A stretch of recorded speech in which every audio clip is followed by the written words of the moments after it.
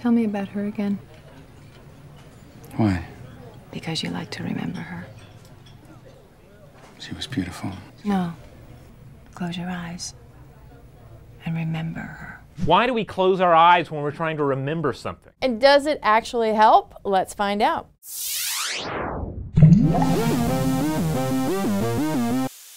It's something of a cliche. You attempt to withdraw some elusive detail from the memory vault, and what do? Why, you close your eyes, of course. But does this actually help us recall the past? Or is it merely a useless mannerism picked up from friends, family members, and the muse of popular media? According to a 2015 University of Surrey study published in the journal Legal and Criminology Psychology, closing your eyes to incoming visual stimuli can boost memory recall by a whopping 23%. As you can tell by that journal title, the primary focus here pertains to eyewitness accounts in a criminal investigation. The researchers wanted to know if police investigators would benefit from suggesting eyewitnesses close their eyes when recalling the details of a crime. Here's how the 178-person study broke down across 2 experiments. In the first experiment, participants watched video footage of a crime. Afterwards, some participants were asked to close their eyes while recalling certain visual details from the film, while others were not. Additionally, portions of both groups were allowed to build a rapport with the investigator asking the questions. The results? Eyes closed participants answered 23% more questions correctly. While rapport also bumped recall, eyes closed recall was effective regardless. A second experiment also included questions about auditory details in a crime film. Again, closed eye recall worked regardless of rapport. That's not to say a little detective bedside manner isn't important. Lead author Dr. Robert Nash is quick to point out that participants were more comfortable closing their eyes for recall when a certain level of rapport was established. All of this lines up with a 2011 study from the University of York Department of Psychology, which found evidence to support both key hypotheses on closed eye recall. The cognitive load hypothesis, which predicts it's a matter of freeing up cognitive resources for the task of remembering, as well as the modality-specific interface hypothesis, which predicts it's all about reducing visual interference. I mean, you wouldn't want to accidentally Kaiser Sose your story, would you? It's all about turning off incoming audio-visual distractions